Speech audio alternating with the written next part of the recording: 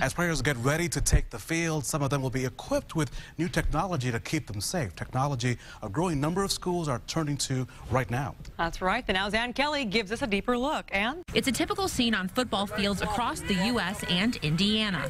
One tackle at a time, players giving it their all, getting ready for the big game. There we go. What's a little less typical, the helmets athletes here at Traders Point Christian Academy are wearing. This is the sensor that goes in, that's inside every one of the helmets. Coach Kyle Johnson showing us each helmet far more than plastic and padding.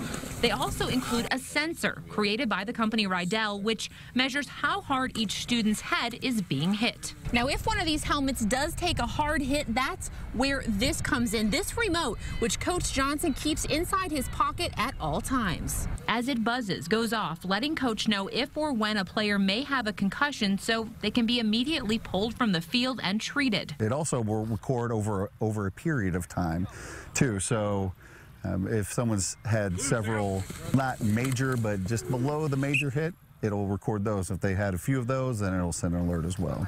A helpful technology that doesn't prevent concussions, but makes sure coaches know when they are happening. Traders Point Christian Academy says it isn't cheap, but is worth every penny. With all the valid concerns that people have today about football, I think this is a way that can put some people at ease a little bit more. Reporting for the Now Indy, Ann Kelly, RTV 6.